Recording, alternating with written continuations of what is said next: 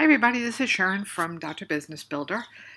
I want to talk to you as far as search engine optimization. So we're going to go into our builders, right? We're going to go into Builderall, our builders, Pixel Perfect, down to my sites, right? And I'm going to find the site that I want to make sure is optimized. Here's my site. I'm going to hit the edit button.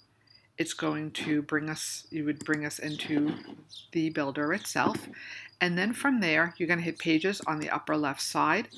This is the layout. I have one layout here, and that will allow you to see all the pages. You click open the page, and that will allow you to change some things. The name should have some keywords in it. The description should have some keywords in it. You can place keywords in it.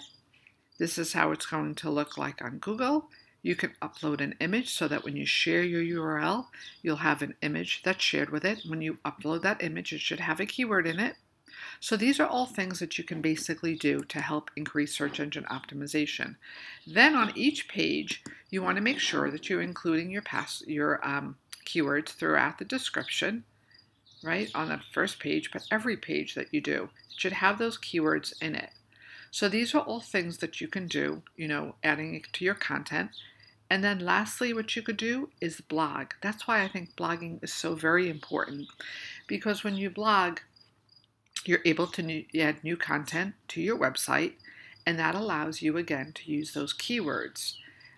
People, and make sure they're long tail keywords that are searching. You should search out your keywords ahead of time to make sure these are the keywords that actually people are using, or that they're searching for when they're looking for something. All right, so that's a really brief video, but just make sure that your site is as optimized as it possibly can to hopefully gain you some organic traffic. And remember, blogging is key to gaining organic traffic.